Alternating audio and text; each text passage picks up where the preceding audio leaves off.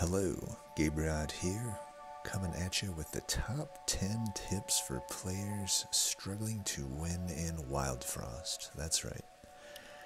So this guide is not going to be an advanced guide, I would say. It's more just for either newer players or people that just aren't quite getting things to click with Wildfrost. It's definitely a game that can be a little overwhelming or daunting at first, especially if you're new to the genre. So, kind of put together 10 things that I think could help most players in your situation to maybe start to get things to click a little bit. There should be chapter markers below, so if there's anything you're particularly interested in, feel free to skip around. And yeah, I mean, the way I would use this guide, if you're a player in this type of situation, is just go through the tips, and if you find yourself not doing them, give them a shot. Maybe it'll help you, maybe it won't. I think it will help you. Not to give you an argument from experience or whatever you want to call it, but I will say I'm able to win almost every run these days. So it's definitely not a game that's impossible. But definitely I lost a lot when I started out, so there was a lot of growing pains, and hopefully these tips can make you not have to go through as many of those growing pains that I went through. So without further ado, let's get to the first tip here. Buy crowns often. This might be one you've already heard. If that's the case, then go ahead and just skip on through, but if not, then you're really missing out. You really need to be planning to get these crowns as much as you can on runs. That's going to be 80 gold every time at the Woolly Snail shop. So you want to try to get into those shops with 80 gold. I'll have some other kind of tips related to gold along the way, but they're so powerful that as a baseline, when I go to these shops, I really look at the crown, and that's going to be my first option. I have to have a really, really good justification to be taking a card over the crown if I can only afford one or the other. And the reasons the crowns are so powerful is not only are you getting these cards just guaranteed at the start of the battle, but you essentially are playing them for free, right? You play them out and it doesn't count down the countdown, or it doesn't tick down the countdown on any of the enemy units, so you just get a really huge advantage at the start of the fight the more and more of these crowns you have, and you can start to put together pretty nutty stuff eventually. I generally recommend you put it on your units, your companions first, but maybe toward the end of a run, when you start to get some powerful spells that might have some charms on them, then you can start playing around with putting the crowns on the cards instead of the units, if it makes sense. And on that note, just know that once you put a crown on a card, you can always take it back off of it and put it onto another card. And you probably should be doing that at least at some point in the run. So yeah, I mean, I put this as tip 1 because honestly it's the most powerful thing. It's a very simple tip, but if you're not doing it, then you're just handicapping yourself pointlessly. The crowns are incredibly powerful. Probably the single most powerful map event in the game is the Woolly Snail, in my opinion, simply because you can get a crown. Alright, on to the next tip here. Greed is good. Now, I've seen a few criticisms of just what it takes to do well in Wildfrost, and one of the things that comes up often is like basically min-maxing a fight to get as much gold as possible. Kind of gets criticized, and I kind of would counter that with, you don't really need to get a gigantic amount of gold, but you should try to get gold when you can. And it's not like it's necessarily easy to do. Like, this is a skill you're gonna kind of have to develop over time. And there's really 2 parts of it, right? There's the combo kills, so that's killing 2 or more enemies at once. That's going to give you significantly more gold than if you just killed one at a time. And the more you can combo, the better it is. I mean, it's literally the difference between making like 50 gold versus 100 gold in a fight if you can get big combos. And then of course there's a gobbling, which you probably want to put snow on if you can, but that's where the skill comes in, right? It's determining, can I throw a snow on this gobbling and still win the fight or not? To me, if I compare it to two other really popular deck building roguelites, Slay the Spire and Monster Train, to me, this is these sort of greed components in Wildfrost are the equivalent of like fighting an elite in Slay the Spire or taking a trial in Monster Train. It's really you're adding a little bit of extra challenge to yourself in order to get some benefit in your actual deck building in the next few fights, right?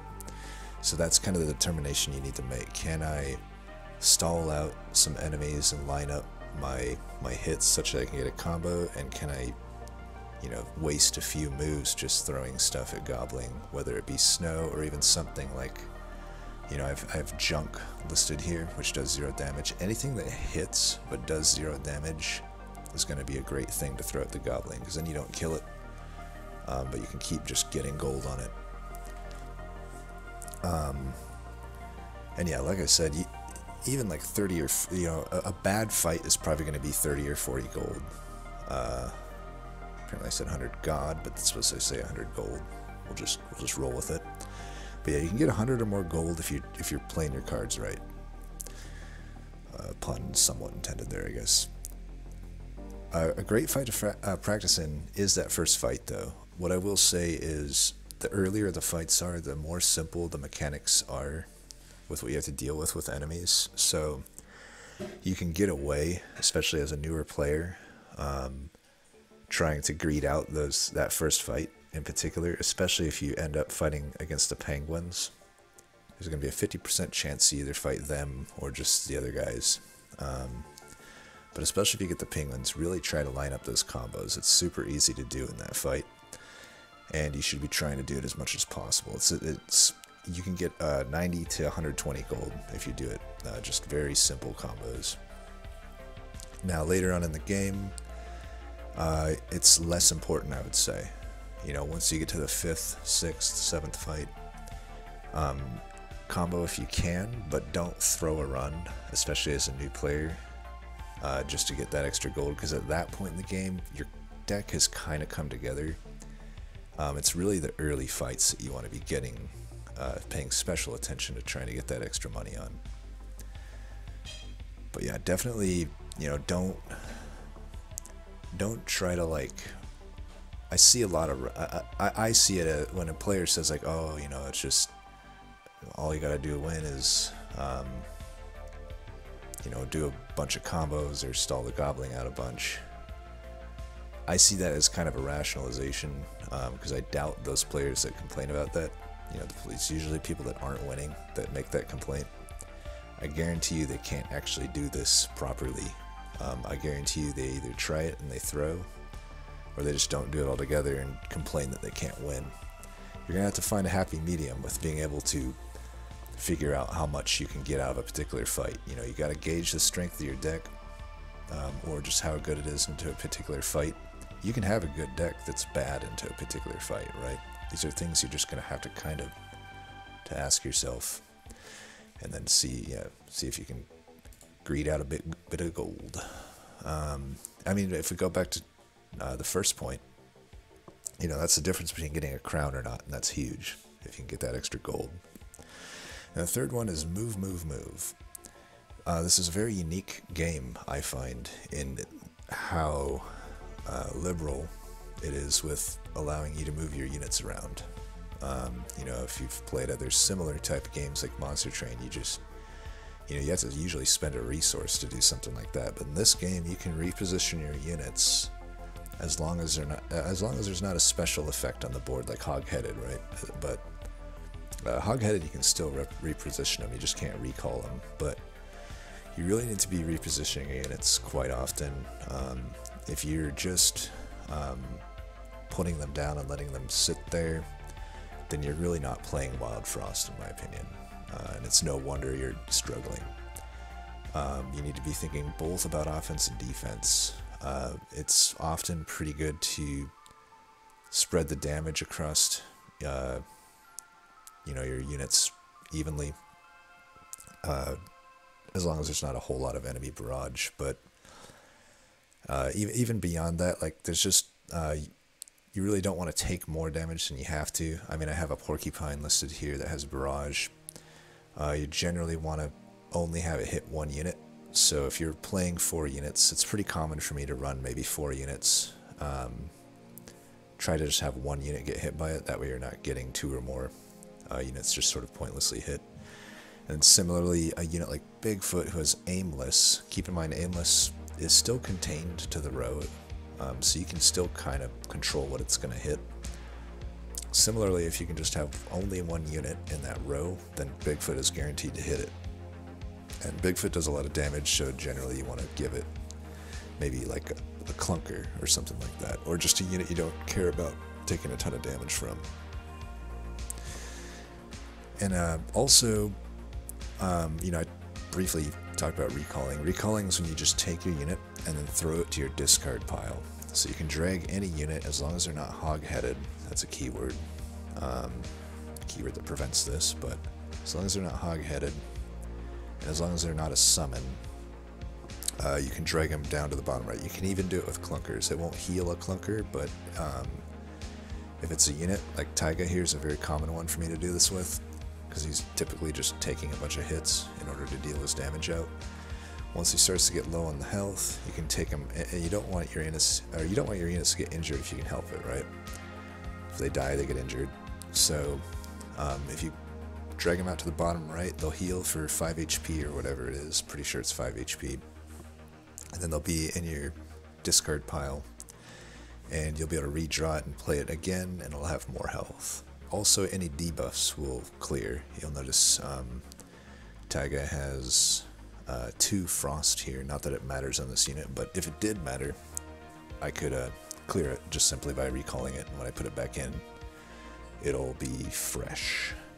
Funny thing is, your buffs don't go away. The only one that does is Spice. I don't know why that is, but like these teeth, for example, he's gained up to 6 teeth here.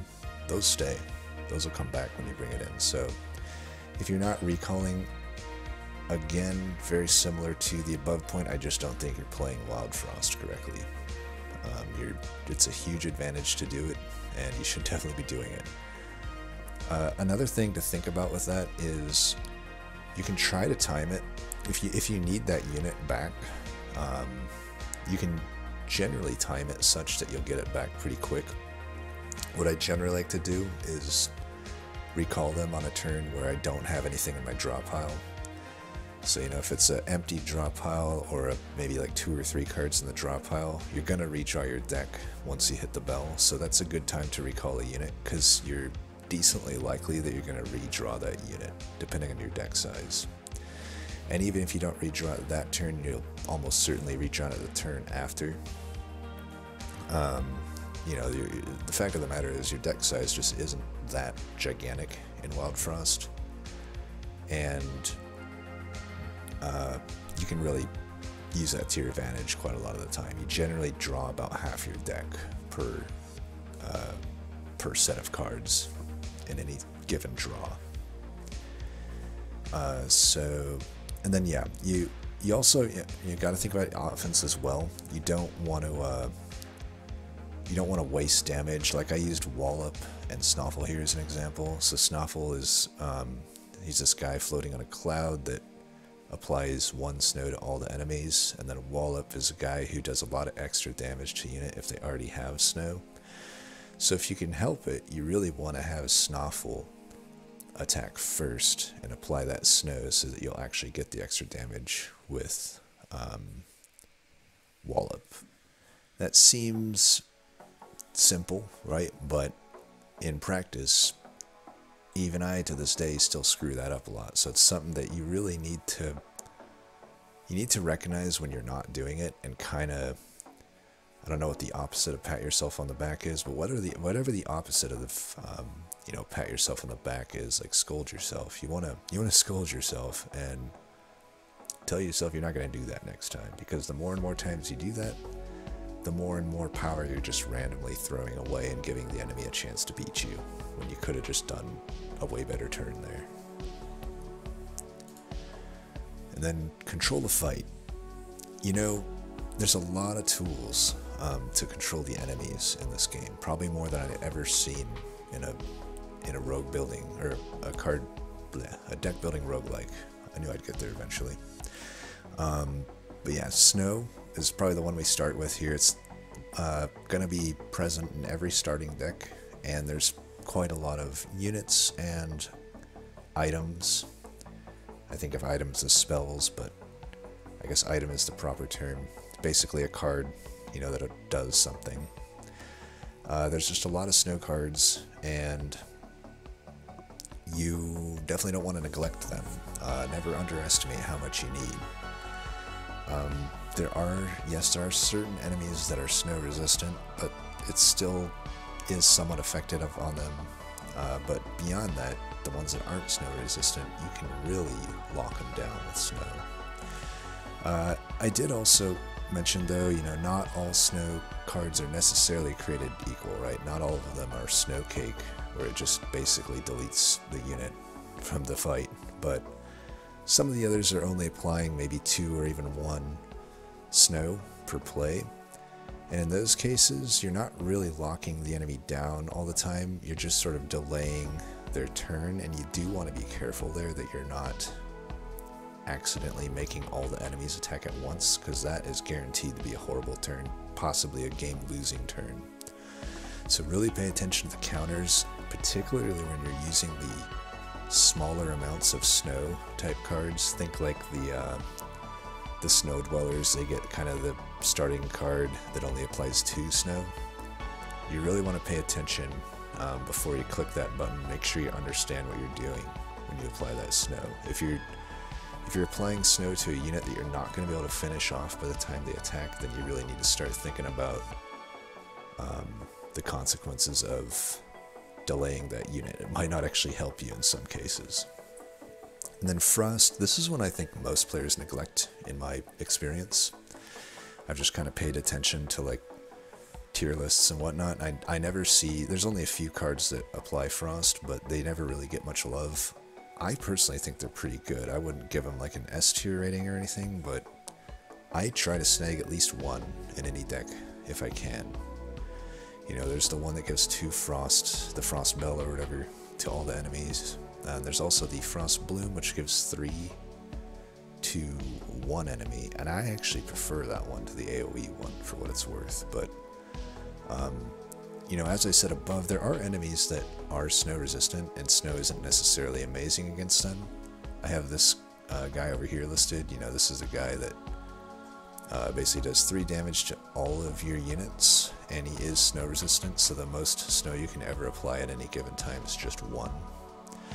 But Frost can just basically shut his entire attack down. If you do 3 Frost, he literally does 0 damage. Even 2 Frost just makes him do 1 damage instead of 3 damage to all your units, and that's a pretty big benefit. And there's plenty of other units where Frost just is really good like that on. If there's an enemy that has Barrage or an enemy that has Frenzy, they generally don't necessarily have a whole lot of attack, but most of their damage just comes in the form of applying that base attack value multiple times. Well, if you reduce their base attack value, then you're essentially reducing it multiple times in those type of cases. Keep in mind, a Frenzy attack will make every single attack at that frosted value. So if they have 3 attack, and they attack 5 times, and you reduce it by 3, it will literally do 0 damage. It's not going to just only do 0 once and then do 3 4 times, right?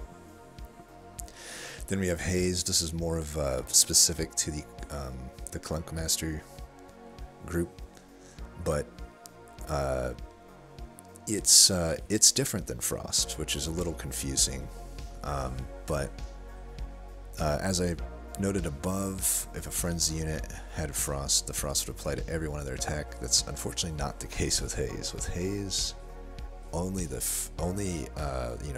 first attack, or if you have multiple stacks of haze, however many stacks of haze you have, every single attack they do with a frenzy will eat the haze up. So that's something you want to keep in mind. I have thrown runs before against something like a King Moko because I thought that all of 5 of his attacks or whatever were gonna be confused, but nope, it's only the first one. So it's still fine though. I think similarly to Frost, I feel like people kind of underrate haze.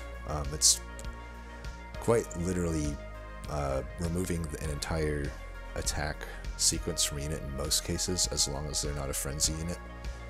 And if it's not a frenzy unit, not only is it removing their attack sequence, but it's possibly taking out another enemy all at once, because then they're going to attack them. If you happen to get it on a unit that does a lot of damage, especially like a barrage unit, it's a great one to put it on. They're going to really mess their own stuff up. And it can be a great counter to stuff like Crunker and stuff like that. Bosses that just have these huge attacks. It just shuts them down entirely. And then Ink, another Clunkmaster exclusive. There's a reason they're generally considered the best clan, but Ink is, in my opinion, the strongest debuff in this game. Never underestimate it. There's only a few ways to apply it, but I mean, you are guaranteed at least this card here, right, in your opener when you're a Clunkmaster. And if you can get a Bink, I highly recommend getting it. It'd be hard for me to take any other card over a Bink if I don't already have a Bink. You can also find a charm that applies it, and that's really some of the only ways to apply it, but that's fine. It's such a powerful effect that if you can make use of it, you should. It literally shuts basically everything in the game down other than Frenzy, or just a unit that has really big base stats. All these nasty effects, like people that enchant things with teeth, people that make all of your units aimless, people that gain a bunch of attack every time they hit. Ink just completely shuts all that down. So if you aren't using Ink, you definitely should be, at least if you're a Clunkmaster clan. And then chump blocking. I don't know if this necessarily fits control the fight, but it's something I thought I'd throw in here. A lot of these clans also have a lot of ways to just sacrifice units that aren't going to negatively affect you that much. And that's what we call chump blocking. So think of like the Junjun Mask here that summons the 3 health unit or whatever that's default in the Shade Master clan. That's a great one for just soaking up a giant hit that otherwise would like kill one of your companions. And there's no real overkill in this game, so you never have to worry about like some sort of trample effect. And obviously clunkers are great for it too. They could do 50 damage to you. It's only going to take away 1 scrap at the end of the day. And yeah, basically any summon, any Clunkmaster is a prime target for chump blocking. You really want to avoid getting your units injured if you can. It'll happen though. It's rare I go through a run without getting at least a few injuries. So on that note too, just because it's a companion doesn't mean it can't also kind of serve the chump block role. It's pretty common for me to have like a Spike, for example. If I have Spike as my pet, he'll probably end up injured several points during a run. It's just unavoidable. Or it's, going back to the greed is good point, sometimes I just purposely do it because I know it's going to earn me a lot of gold on that turn. And another thing here is, I guess, just identifying the threats. Not all the enemies are created equally. Generally, in any given fight, there's going to be 1 or 2 enemies that are the true problems for you. And who those enemies are will change depending on your situation, right? Your deck might just handle certain things easier than others, but I listed a few here that come to mind, like You got this dude that just does a ton of damage if he still has a bunch of acorn left. So generally, like in this fight, we'll call it the acorn fight, this is the unit you really probably want to be keeping an eye on the most. You know, it's the unit you want to focus your snow on, your ink if you have it, your damage if you can do it, and you know, having chump blockers preserved for eating a hit from them. All of those things, like basically all of your attention needs to go to the units that actually are the true threats. Same with this guy. This little berry dude is similar to the acorn dude. He's going to do a lot of damage if you don't deal with him. Dealing with him can be basically the same ways you deal with this unit are kind of the same ways you deal with that unit. Then you got a unit like Makoko here that gains 1 attack every single time it attacks. So that's a unit that can definitely end your run if you're not paying special mind to it. Like, it should really take the priority over the rest of that board in those fights. Things such as snow, silence, or just putting like a unit that has teeth against him so that he keeps ramming into it. All of those are good ways to deal with that unit. And kind of so on and so forth. Really just, you know, beyond what's pictured here, try to have an understanding of what is the scariest thing on the board and make that your priority in the fight. You know, if this little puff guy here generally has 2 health unless you get unlucky with a charm on it, but it's an easy one to deal with, but it's also an easy one to lose to if you don't identify that it is your immediate threat that you have to deal with most of the time. Like if you have, these usually accompany like a multi-striking enemy, a frenzy enemy that can strike 3 times. And this unit will strike 3 different times if you allow either of them to kind of not be dealt with. So just really try to think of what's the threat here.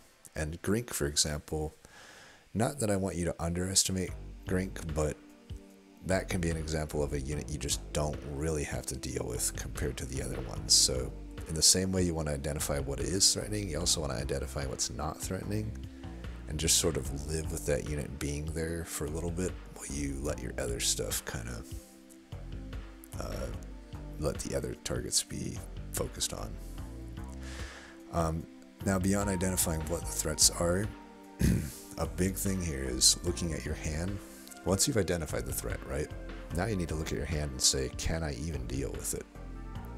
And if you can, try to go down the list of threats and try to plan out a few turns ahead, right? You can't just think 1 turn ahead in this game. You often have to think 2 or 3 turns ahead, because it is very predictable what's going to happen in Wildfrost. You just have to think about it. So even if you have an answer to one of the threats, you might not have an answer to all of them, and you need to determine what the best course of action is. Maybe in some cases you have something that is so awful that it just has to be dealt with, and in those cases, don't be afraid. You know, you have your redraw bell in the bottom right. Do not be afraid to click it early. You may just have to pass your turn to make sure you draw into the actual answer that you have for a card. And you can tell, right? You know, if your redraw bell is at 3 and the enemy counter is at 3, and you have no snow and you have no way to deal with it, and you've kind of identified that card is going to kill you, then you need to hit that redraw bell. Maybe you can play a card before it if you think one of those cards deals with another threat in the meantime, but definitely you're going to have to draw before that thing hits 0 on its counter. It's going to wreck you, right? So then we have, on that similar note, redraw bell dinging. This is something that's just going to come with experience, but it's something you need to start thinking about. If the only thing you're doing every game is letting the redraw bell go down to 0 so that you get a free redraw, and that's the only way you play, you're not playing Wildfrost. You know, there's just going to be turns where you do not draw what you need, and it's better for you to just redraw.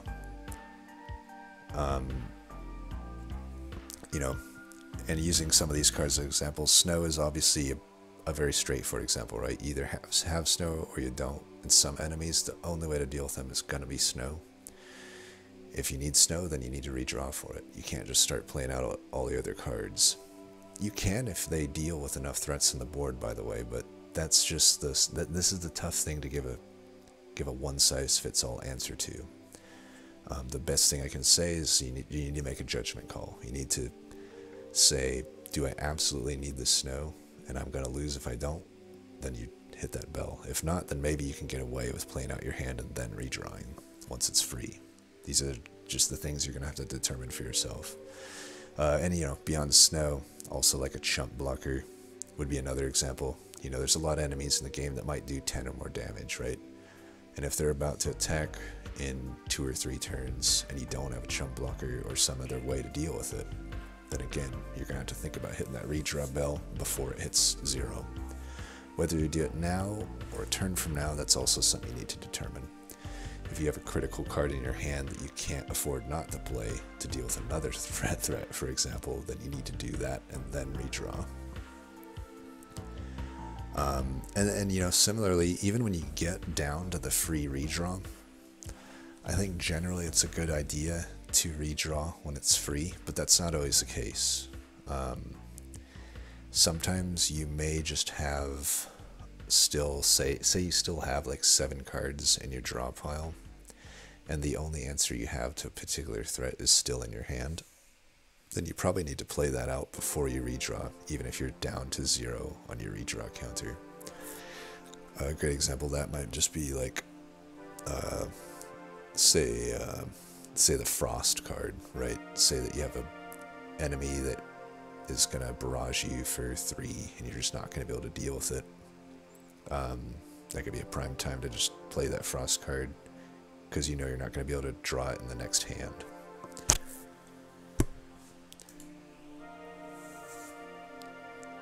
And then we really need to know what's coming.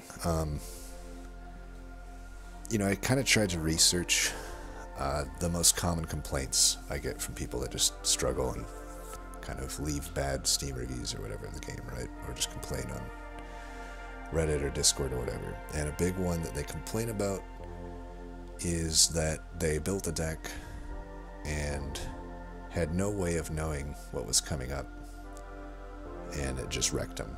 Well, there's an element of truth to that, but I don't buy it. The reason I say that is every single fight in this game is somewhat predictable. What I mean by that is there's a 50%, there's only 2 possible encounters every single fight along the way. You know, the first fight is either the penguins or the other fight, right? The second fight is either the berries or the other fight, so on and so forth. So you don't have 100% certainty to know what's coming up, but you do have a 50% certainty to know what's coming up at any given fight. So it's not like you can't prepare for what's coming. You just have to know a range of what might come, right? And that range is literally only 2 different fights, right? So you can prepare accordingly, depending on what you think would be the worst fight for you, right? You can pick up answers. Now, I can outline a few of these, and also, you know, just on that point, if you find yourself losing to a particular group or boss or whatnot, often take note of which combat that comes up in, right? It always comes up at the same point in each run, and make sure you're prepared for it next time if that's the one that keeps beating you. Overcompensate for it. You're still learning and trying to get your first win or your first set of wins, right? Don't be afraid to overcompensate, and you can scale back later after you've kind of got more comfortable with beating that particular fight, right? Now, let me know in the comments if a more in-depth guide on this particular aspect of the game would be useful. It's a lot of work for me to do every single one of these fights, but I would absolutely do it if there's enough interest. But I've just, instead what I've done is I've only outlined a few particular enemies just to give some examples here of things I look out for. So I know generally on the third fight, technically it can happen on the fourth fight as well, but it's less of a threat at that point. But on the third fight in particular, I have a 50% chance of facing Makoko. So having some answers ready for that, if I can find them before then, is something I need to prepare for, right? And I just have, granted, there's going to be more possible answers than I've listed here. These are just to give you some ideas. Teeth would be one. As I said before, he starts out at 0 attack. He attacks every single turn, gains 1 attack every time he attacks. Well, if you just have a unit like Spike or Taiga, just sitting there taking his hits, he does have 8 health, but he will quickly start losing that health, and maybe you can just finish him with an item or an attack, and he just won't grow out of control. The main thing with Makoko is you don't want him to grow out of control. Also, you can simply just snow the unit so that he can't attack, and therefore he can't gain stats. Same with Ink, you're basically just taking away his effect. Similarly to Teeth, Smackback would be good against Makoko for the same reasons that Teeth is good, right? He's just attacking you often, you can return the favor.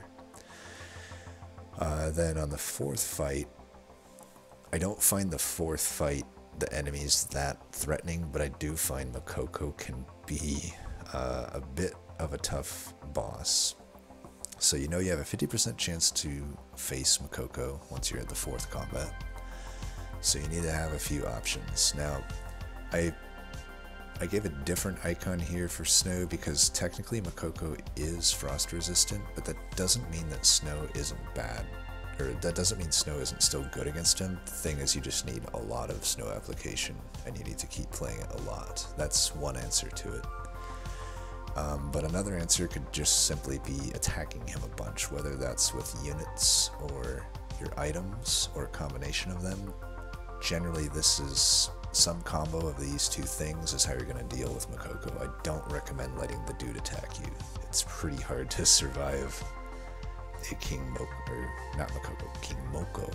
A King Moko attack is very hard to survive. Granted, there is an achievement that's definitely worth getting. But I would only do that once and just plan on killing him before he gets his first set of attacks in.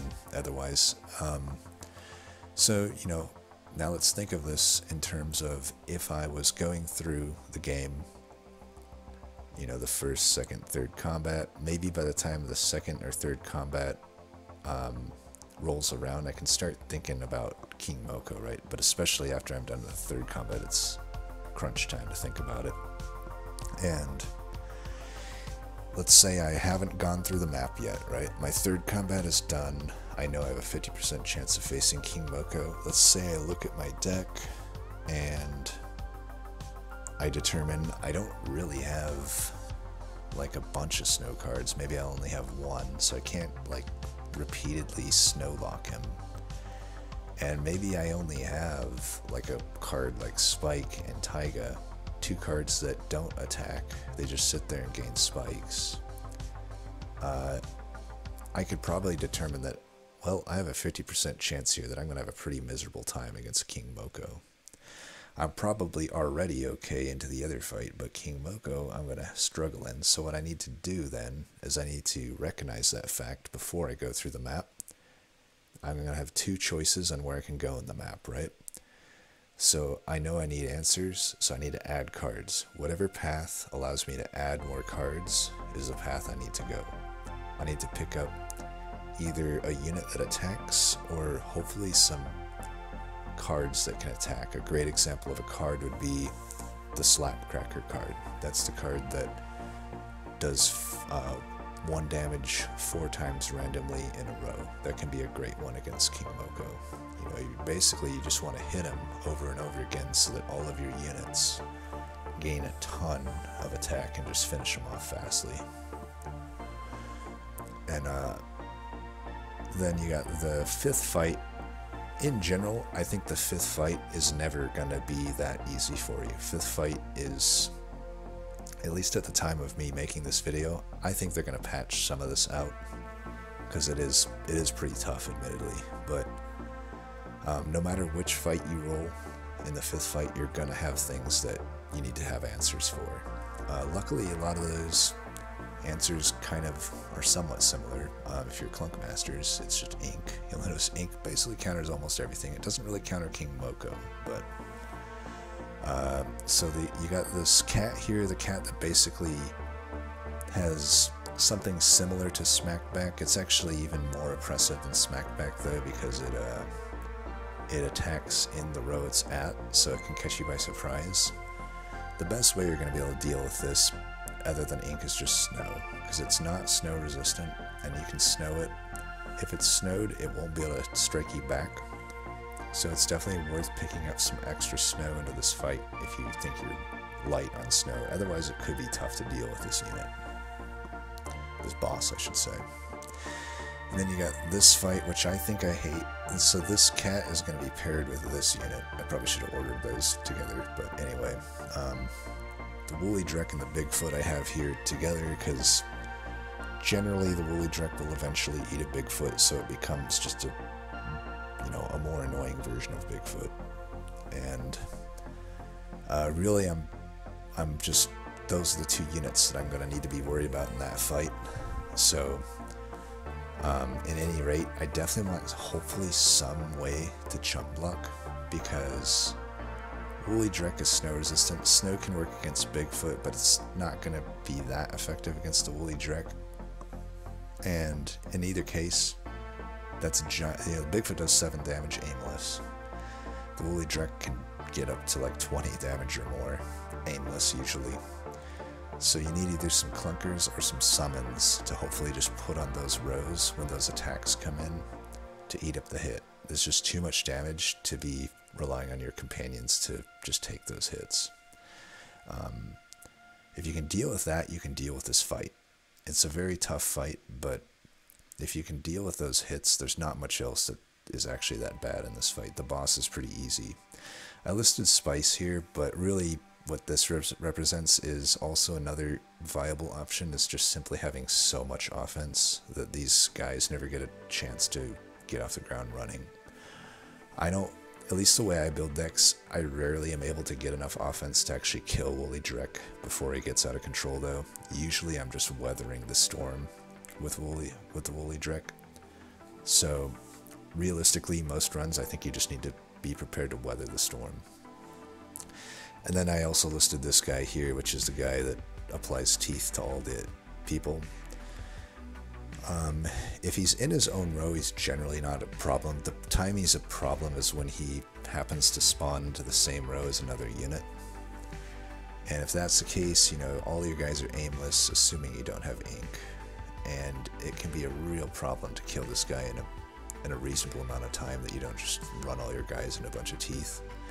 So I kind of listed this this proto cannon here. This is a cannon that does 8 damage, but you can basically treat this as any sort of item that does a lot of damage, right? Any item that you can add that just kind of does damage. The Azul Axe would be another decent option. Basically, you want to have a targeted spell, targeted item, I should say, that can take this unit out.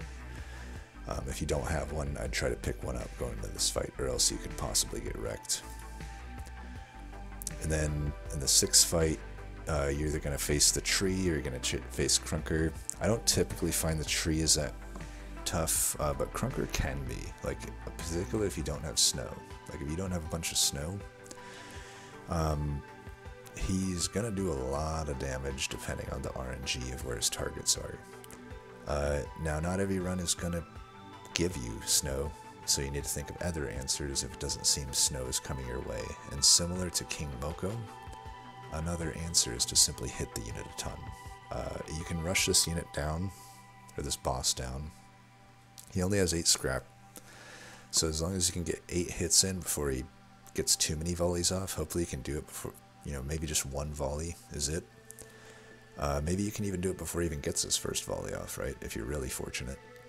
The second phase really isn't that hard in my opinion, so if you don't have enough snow, I would just try to rush the dude down, basically. Rush him down with spells, usually, because the units aren't typically going to be able to hit him because there's some pretty beefy stuff in front of him, usually. But definitely something like a Snapcrackers and whatnot could make short work of this boss.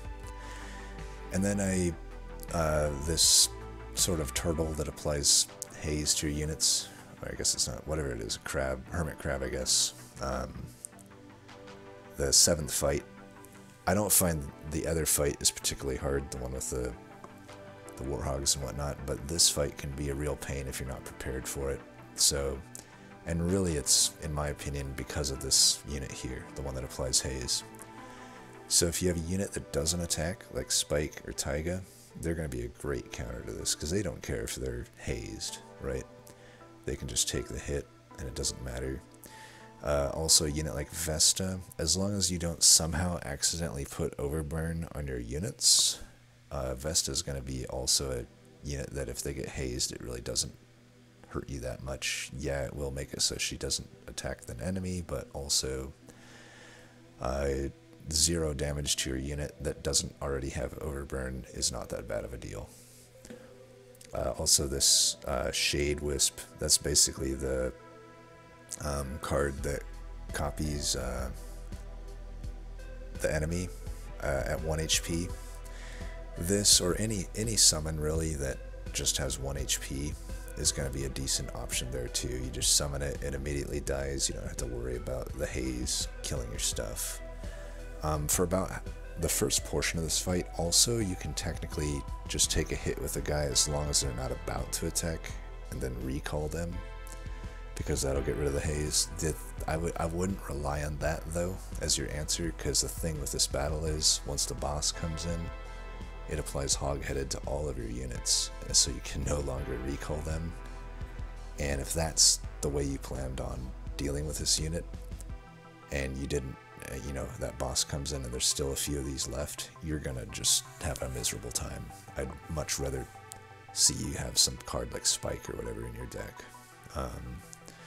And of course, ink. As with most things, ink just destroys it. Like I said, there's a lot of other units and stuff I could do, but that would probably be its own guide at that point. If that's something you think would be useful, just let me know. I'm not going to make it unless there's like significant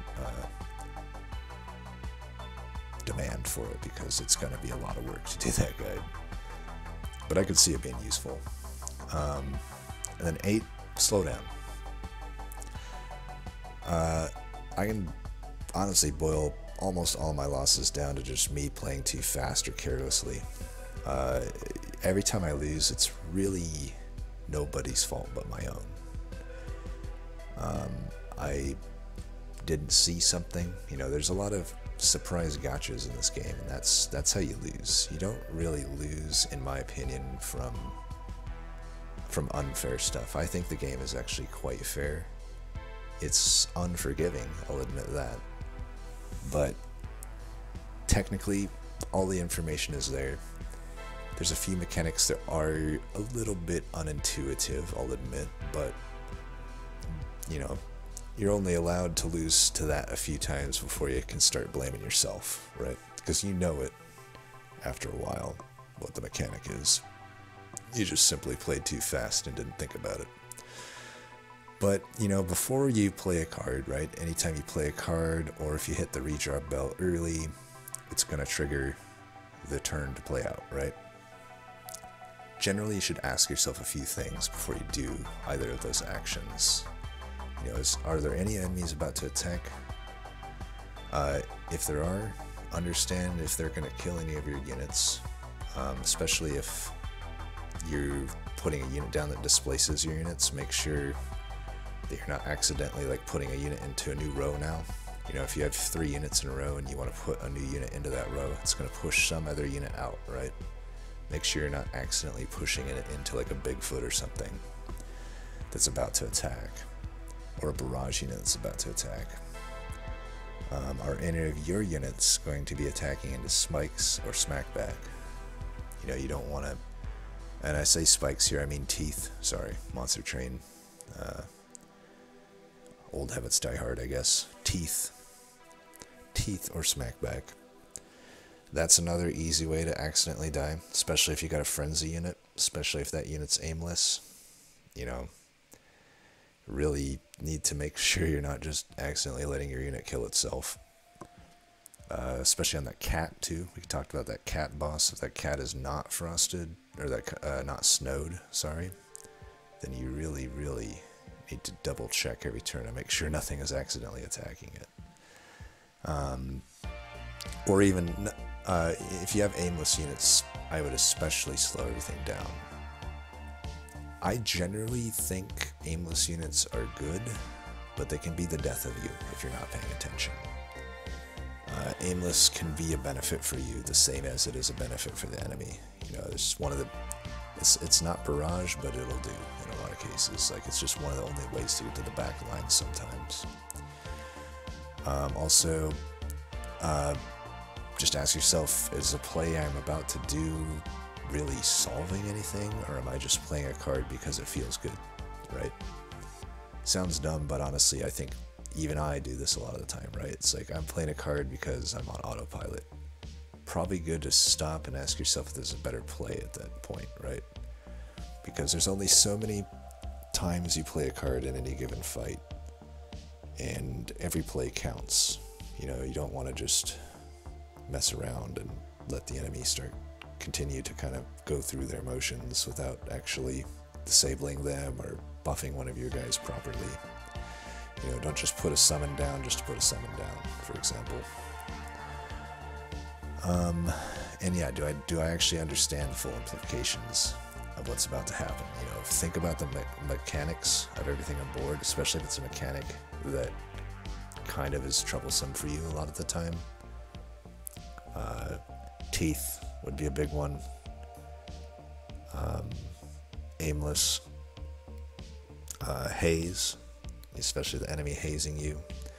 Or hitting a unit that gains teeth or gains something. There's a lot of units that when you hit them, they'll gain an effect. That could accidentally put them, you know, that might give them enough teeth to actually be the difference between you living if you wouldn't hit them, or dying since you did accidentally hit them with like a spell or something. So definitely need to like slow down, and also, like, you know, the turn order, at least to me, the way my brain works, is not actually intuitive. Like, when you look at this board, can you off the top of your head just tell me who attacks, like, first, second, third, so on and so forth? Because in my brain, you know, I know the enemy attacks before me, and I know generally, you know, it's going to be the units in the front that attack first. But beyond that is where it gets unintuitive, in my opinion. I know it now, but when I first started the game, this caught me by surprise all the time. For me, I would think that Truffle obviously attacks first, but I would actually think, like, let's say that, let's imagine every unit had the same counter, right? So the Truffle down here also is at a 1. I would assume that the Porcupine attacks next, but actually the Truffle would attack next. So this is actually the turn orders as they happen. Now, of course, you know, counters trump everything, but in a world where all the counters were the same, this is the order it would go. So this unit goes, then it goes to this row. So it doesn't stay in the row, right? It goes this, then that, so on and so forth. Same with your side. And that can really mess you up if you aren't expecting things to attack the way that you're actually, you know, planning your turn out to do. And you can only blame yourself. You can yell at the game, say that it's stupid that it is in that order, but at the end of the day, you knew it. You know it now. If you didn't know it then, you know it now. And it's your fault. It's my fault. And then 9, cover your weak spots. This is something that's universal, I think, to a lot of card games, but I think it especially applies here. I'll often see people just taking the card that is quote-unquote better. You know, if you looked at a tier list and you see a card and you see these cards that people kind of rank as S or A tier, like, okay, I'm just going to only pick these cards all the time, right? That's a great way to just throw your runs. As we've said before, there's a 50% chance to know, or there's a 50% chance either troop comes up at any given combat. And if you just keep adding, like, you know, the cool cards that give you a bunch of spice or do a bunch of spore or give you a bunch of frenzy, and you neglect adding some extra snow cards or a frost card or a card like Azul Axe that can sort of snipe out an enemy without your unit actually having to attack it in a lot of cases, you know, so on and so forth. If you're just always taking the most powerful card, regardless of what your weaknesses are, you're probably going to lose. You know, I think the deck building aspect of this game is downplayed a lot. Yes, it's not, you know, deck building isn't the huge focus of this game as it is with a lot of the other games in the genre, but it's still something that's important. And if you're not covering your weaknesses, then you'll get exposed in a lot of those fights, and there will actually be no way you can navigate the fight to beat it. So, you know, this globe card that, in my head, I don't think it's like that amazing of a card, but I take it a lot. Same with the frost card. They aren't like amazing cards in a vacuum, but they're absolutely going to save your life into so many of these awful fights. They're going to be a great answer, and you probably would want them over just another card that just does powerful things, but powerful things that you're kind of already might have covered in your deck already. Like, and don't think you just have to go all in on one archetype, right? I think that's another problem too. Like, if you start with a few Overburn cards, now you're thinking, oh, I'm just going to only add Overburn cards now. You don't really need to. You only need a few cards to make any given synergy viable, right? I could have just an Azul Battle Axe, and I don't need to add any other Overburn cards, right? It's a good enough card on its own. I could add a unit that applies spore damage, and I don't need to fill my deck with a bunch of spore cards, right? Sometimes it might make sense to, but the cards are going to do what they do, regardless of you just kind of stacking whatever particular synergy that is. You know, you hear a concept win more a lot, and you really want to think, like, am I adding a win more card here? Win more is kind of the concept of, well, I'm already winning a particular fight with my deck I already have. If I add this card, it'll just make me win against the same combats that I'm already winning against. It'll just make me win them harder. Whereas I could pick another card that actually covers me in a fight that I'm not winning, right? In a fight that I'm behind on. I want a card that can get me back into that fight, right? Or answer a threat that I can't currently answer. And yeah, I mean, similar to one of that earlier chart we had, kind of outlisting what I view as common threats at any particular fight. Think of those threats, especially if you've recently lost to them. And if you're at like a shop where you have or a card draft where you have a bunch of choices of different cards, really look, you know, open your deck a lot. You don't need to make the choice right away. Just open your deck, look what you have, look at what you lack, and is there anything there that actually covers what you lack and could help you in that fight that you might potentially be weak against. And then we have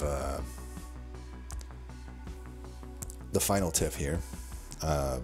Practice patience with charms. And this is, you know, this is not a gigantic thing, but I think people misplay this a lot.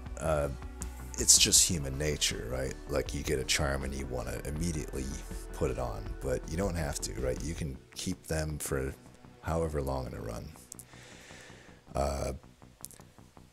Not saying it's incorrect to always put them in, but generally, you know, especially if I get a charm at the first node on a map sequence and I still have more to go, like I have maybe a unit to pick still and maybe a shop to go through, there's really no point in putting that charm on anything right now. You might as well see what additional companion you're getting, and maybe that charm better fits that unit, right?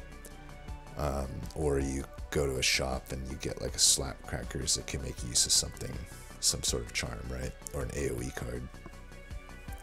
And so that's the simple way to practice patience with charm. But then there's also kind of the next level patience with charms, which would be to not even equip it at all going into the next battle. Those, again, is kind of hard to give a one-size-fits-all answer to when you should do that or not, but a few questions you can kind of ask yourself for in that case are, do I feel like my deck, does my deck suck? Like, am I behind and I need any little help I can get just to push me over that threshold of winning and losing? If that's the case, sure, apply a charm that isn't necessarily great right now. Or also, you know, do I think that this thing could give me a bunch of gold, right? Like this, for instance, this skull charm, you might find a better unit to put it on in the future, but you could also just put it on a unit that you plan on dying right now and do 8 AoE damage to the whole row and get you a bunch of gold. That's perfectly fine just to put the charm in right then.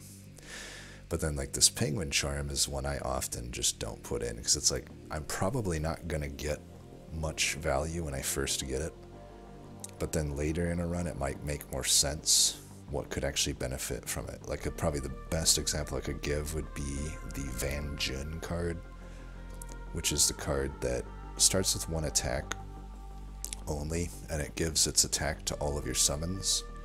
Well, you could do the penguin charm and then, like, put a frost or put snow on the unit, and even though it's snowed, it's giving a giant benefit to all your summons, right? Because now, however much snow you apply, you're getting an attack to every one of your summons. So definitely try to practice a little bit of patience there.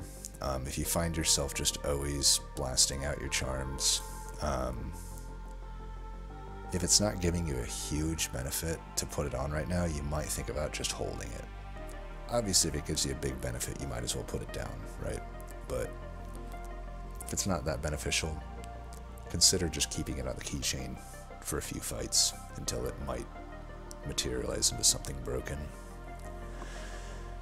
And, oh, that's right. I did say 10 and I lied. There's 11 tips here. This one's more just a little bit of tough love, maybe a little bit of mental support here. Or not mental support, but like support for you getting in the right mentality state for playing this game. You know, I thought I'd open this with my favorite Steam review of the game, I think.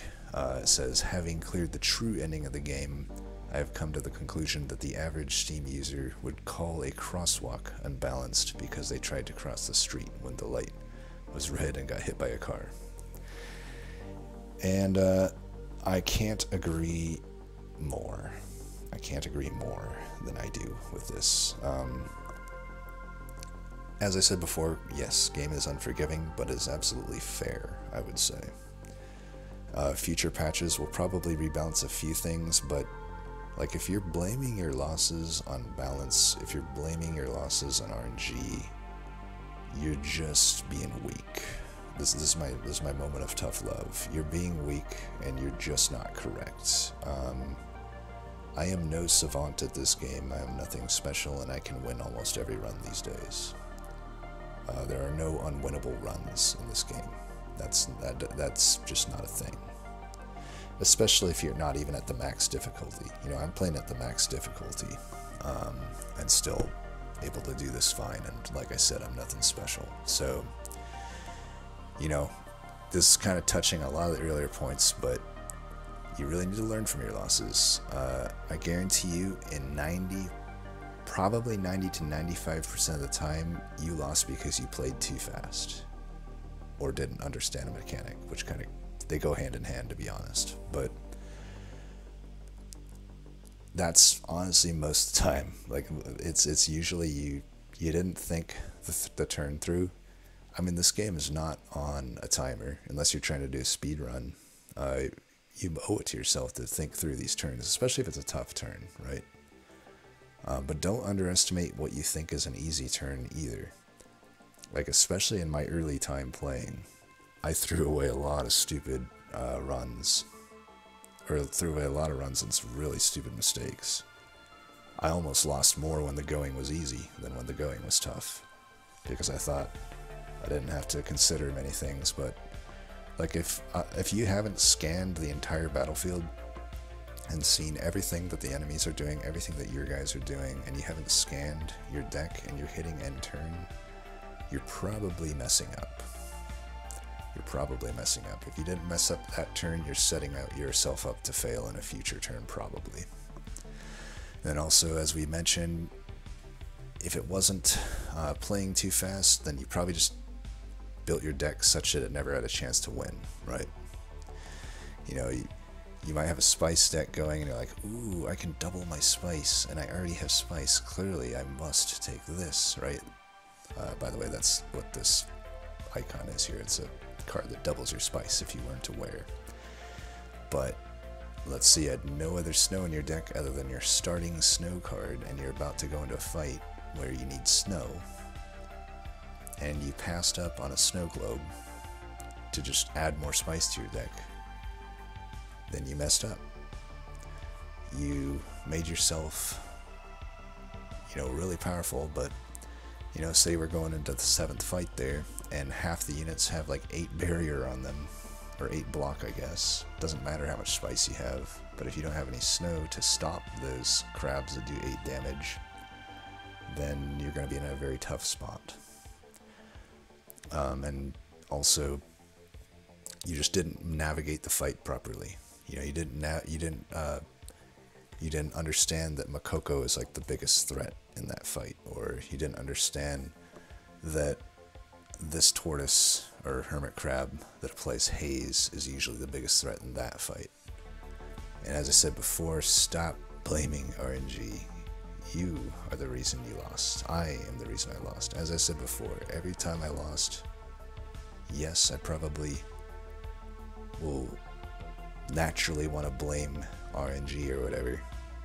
I can't blame you for wanting to blame RNG, but if you're really trying to get better, if you really want to win at a higher rate, or win at all, you owe it to yourself to stop blaming RNG, because the fact of the matter is it wasn't RNG's fault, it was your fault.